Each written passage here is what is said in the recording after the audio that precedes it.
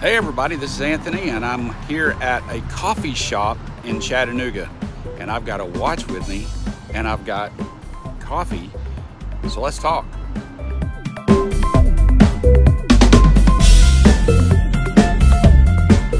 How many times have you seen it on Instagram where people take their watch and they go to a coffee shop just for the sheer purpose of setting their watch next to a coffee cup and taking a photo and posting it on Instagram?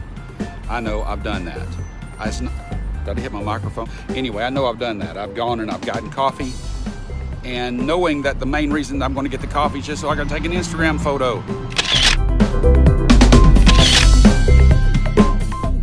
Well, anyway, I'm out here and I'm learning one lesson on location, and that is, you know, when you start a YouTube channel, you should make sure you always have a tripod. I don't have a tripod, I'm just using my other pod, which is my arm, and using my right arm to tell you that I'm at Oaks Coffee.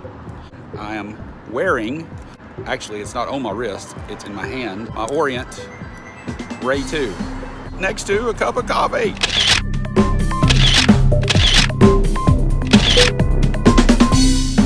So this was an unplanned video because I'm out here waiting on my granddaughter to get out of school. She gets out at noon.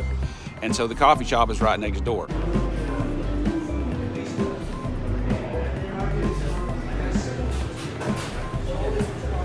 So I'm out here getting coffee and videoing. No preparation, no script, no outline. So this could be really dangerous. What I'd like to see you do is go to your favorite coffee shop and set your watch that you're wearing today. Just take a watch, it doesn't matter, and go take a picture of your watch with a coffee cup from the place where you're spending way too much for a cup of coffee that you could have made at home. Any excuse to get coffee is a good excuse.